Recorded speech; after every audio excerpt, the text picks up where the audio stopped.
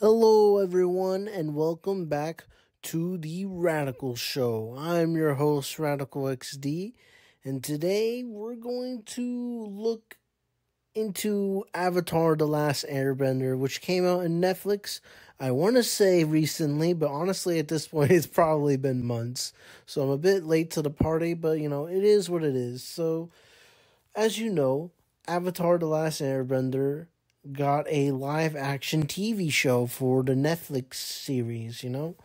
And last time we had a live action adaptation of the Avatar, it was not a very good moment for the franchise. Let's just say that movie is dead and buried. No one wants to talk about that film. We all know it's bad. Everyone who knows of this movie knows it's bad. To the actors themselves in that movie know it's bad. And honestly, it's not worth anyone's time. And it's definitely not worth talking about. So please excuse me. I don't know why. My throat is sore or something. My internet is a bit faulty today, but that doesn't really matter with this voice recording. But anyways, we're here to talk about the Avatar The Last Airbender. So, my quick thoughts on the Netflix series are that I liked it to some extent. Now, obviously, as an Avatar fan, and I didn't grow up with the series like most kids did in my generation, but I did watch the series many years later on Netflix, and I did fall in love with it, and it is one of my favorite cartoon shows of all time. So, obviously, comparing the cartoon versus the Netflix series, it isn't really a fair comparison because one, the animated series had more of a lengthy run and had more time to develop its characters. So I believe the first season might have been, close to 20 episodes or something like that. And it's just like, in my opinion, the Netflix series for some reason, or Netflix shows for some reason like to stick to 8 episode formats. I don't know why, but when considering the Avatar The Last Airbender, I feel like you could have added an extra 2 episodes there. Like, even considering the length of these episodes being like 40 minutes or something like that, I feel like adding an extra 2 might have helped the series. But what I was trying to go overall is that I did enjoy the TV series, the Netflix one. But in comparison with the animated show, obviously, the animated show is going to have a better track record. It's got it's got great characters, good development, a lot of narrative. I don't know how to describe it. It's just we focus more on the characters and their friendships, or the Netflix series we're just kind of told that they are friends. Like, me personally, like, I didn't buy that Katara and Sokka were Aang's greatest friends by the end of the Netflix series. Like, they hadn't nearly been through enough to signify that, oh, they are friends for life. Like, more like acquaintances, if that makes any sense.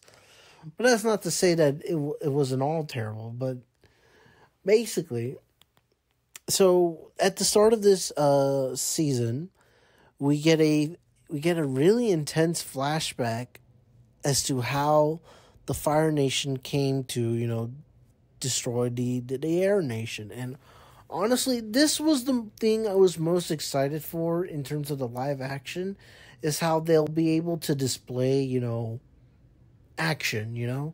Like, how are we going to see bending in live action form? And it doesn't disappoint. There's a lot of cool fighting scenes throughout this series. And I also like how, because this is live action, we're able to take more of a mature tone to it. Because, like, obviously in the original cartoon series, it's the 100-year war, but because it's a cartoon, you kind of have to shy away from the death and reality of war. Where here in Netflix, they go all out. Like, they got people burning alive. It's pretty intense. But overall, I still like the Netflix series. I think the casting, for the most part, is pretty decent. I don't have any problems with Aang's casting at all. Me and my brother really enjoyed the actor who played Sokka. I personally think he's got the character or the personality of Sokka there. Like, to me, that makes sense. He does a good impression. I like him. Zuko, considering Zuko is my favorite character in the original series, I will always be biased towards the original voice actor. I think his name is Dante Basco or Biasco. I could be butchering that name, but please forgive me. I have a terrible memory with names for some reason. Like real people names. When it comes to fictional characters, oh my god, I'm a fucking expert somehow. But when it comes to real people, I somehow forget. I don't know why. But Zuko is my favorite character in the animated series, so I was more excited to see Zuko's side here in season 1. And honestly, I can understand some of the criticisms that he's been giving in this season, because in the first book of Avatar, the first season, he's meant to be the main antagonist. Like, he's the one after the Avatar. He's the one who's chasing them to the ends of the earth. Like, he's doing everything for his honor, and he's being like, he's an extremely selfish person, and he's not a good guy. And in this one, in the Netflix series, they really, really try to get us in the feels with Zuko. Like, they really make us want to like him from the start.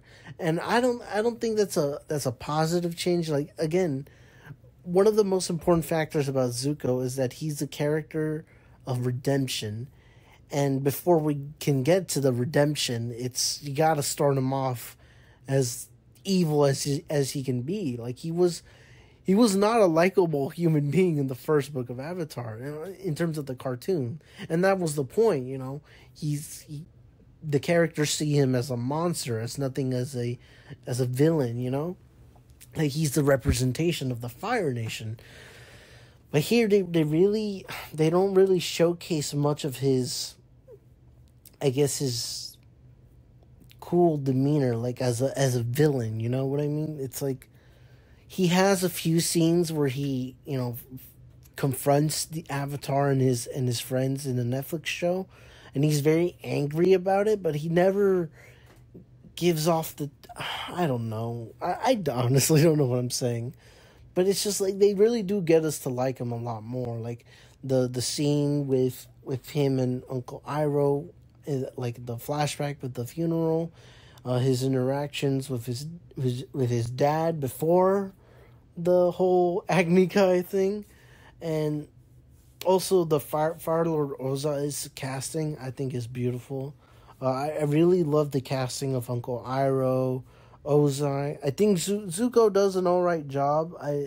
I'm biased because of the original voice actor, but I do think the Zuko does a good job. I kind of wish that the scar was more, I guess, I don't know, I guess bigger, I would say, because in all honesty, it kind of looks like a little bruise, like if someone punched him in the face. And he's supposed to be kind of like Two-Face, but it is what it is. Katara, I don't know. Her casting's fine, but unfortunately, compared to the animated series, Katara on Netflix doesn't really get a whole lot to do. She's kind of just there. Like, she barely has anything to do. Like, she has something to do with, oh man, what was the one kid's name? Oh, Jet. Yeah, like, they include the Jet arc here almost barely. And for some reason, it just doesn't pay off as well as it does in the show. But because this is in Netflix, they really tried to force a lot of the plot elements in the animated series into like a singular episode. Like when they go to what was the Earth Kingdom? When they go to King Bumi's Earth Kingdom, like that's an entire episode in the animated series. Yeah, and in this one they put King Bumi in there, then they have Jet in there, and they have the engineer guy there. They just put it all under one episode. And I guess it could work for Netflix, but like, I don't know. I prefer them as singular stories within the animated series. But where was I going with this? I lost my train of thought again, but that's all right. I also did not like how they did the Cave of Secret Lovers because in the Netflix series they obviously hinted at like sibling love, like it's just innocent love between siblings, right? And it's just like this is such a pivotal moment for like Aang and Katara in the series, and it's like to do that without Aang just doesn't make any sense to me. I do like what they did with Monk Gyatso and Aang in the series. Netflix, I mean, they definitely show more of their, I guess, relationship or bond, whereas in the animated series, it kind of glosses over it. So I really like seeing the inclusion of him.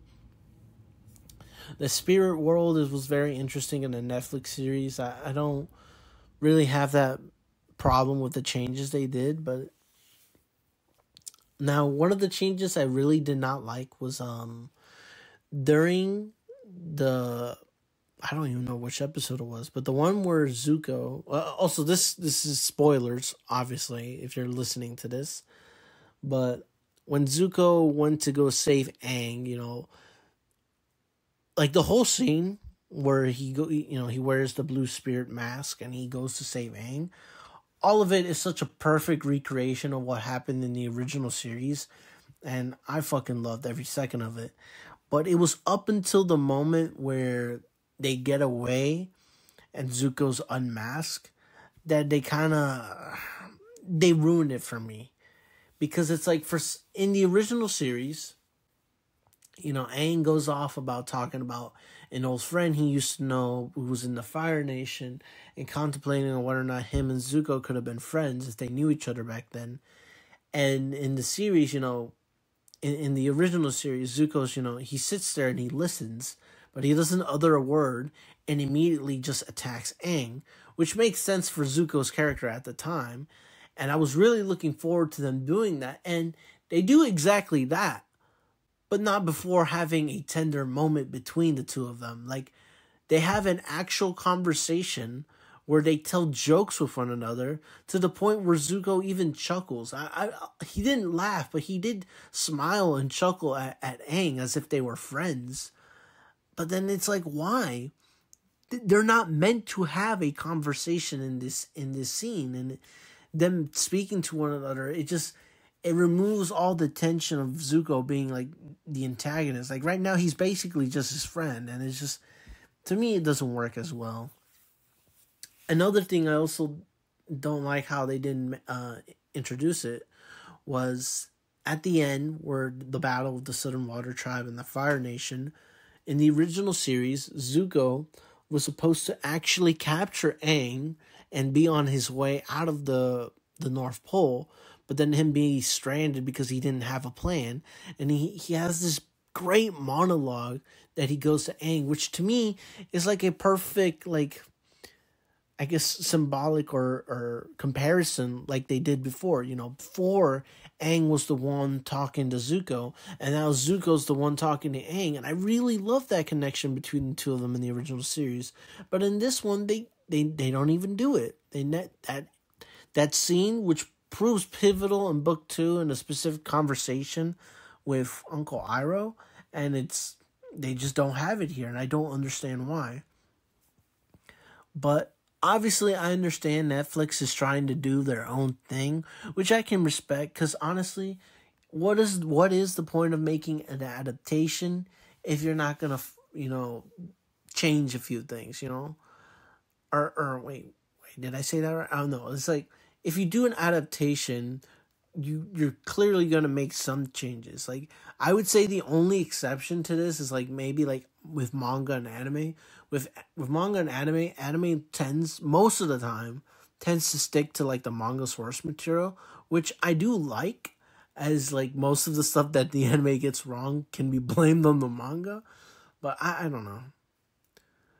But yeah, I did like the Netflix series. However, I am afraid as to what else they could change. Like a lot did change within book 1 of Water, but it wasn't enough for me to be like, yeah, I don't want to watch the rest of it, if that makes any sense. Because I am aware that the original creators of Avatar were involved with the Netflix series, but then left for creative differences. And I'm wondering as to what those differences would be. Like, what are the changes that are so bad that the original creator said, nah, fuck this. Like, that's what I'm worried about. And it's like, I know book 2 and book 3 have been confirmed for Netflix, so those will come out in the future. But I want to see how they turn out. I've heard rumors that maybe Toph won't be blind so they don't offend blind people, which to me sounds stupid as fuck. It's essential to her character, so I hope they don't do that, but we'll see. The casting of Azula in the series is, I would still need to see more from the actress. I haven't bought the whole Azula personality. Again, I'm being biased towards my, love for the original voice actress for Azula. Because, like, to me, Azula has a pretty iconic voice. And I'm not going to replicate it, obviously. But, her voice is pretty good. But, yeah, the Netflix series, it changes a lot. And honestly, if you really hate it that much, you could just rewatch the animated series. The animated series is so fucking good, and I do want to talk about it sometime, but I kind of want to rewatch it again so I can, get back in the spirit of it and, have my mind freshly, be refreshed of the Avatar. But yeah, that's my review of the Netflix series. I probably didn't dive into it as much as I did with Star Wars. I'm so sorry about that. But I'm mostly more passionate towards things I hate than stuff I actually like for some reason. I don't know why, but I get more intense with like criticism. But here with the Avatar, there wasn't much that I didn't like, if that makes sense. But I am still curious about what they'll do in the future. I just hope that they don't do anything too stupid. Like, if they ship Zuko with Katara, then I'll be like, yeah, this is garbage. But for the moment, I am curious to see where Netflix will go with this series. But yes, we will be keeping this episode short, and I very much appreciate you listening in to a new episode of The Radical Show. Again, the goal is to keep these minutes at like 15 to 20 minutes because, one can only listen to a long podcast and pay attention at the same time, if that makes sense. But I've been saying that a lot, but I'm sorry. Anyways, for next time, I'm considering what to go into this time. Because there is a lot of stuff. I do want to go into more about Star Wars and stuff like that. But honestly, I like sticking to Avatar. So, yeah, for next episode, I will dive into my opinions on The Legend of Korra. It is really fresh in my memory as I've seen it maybe like a month ago. And I remember thoroughly enjoying this series. So I will dedicate an entire episode on my thoughts on The Legend of Korra. And I honestly think it's worth it. So thank you for listening in to today's episode. And I hope you all have a blessed day. I'll see you next time. Radical XD signing off.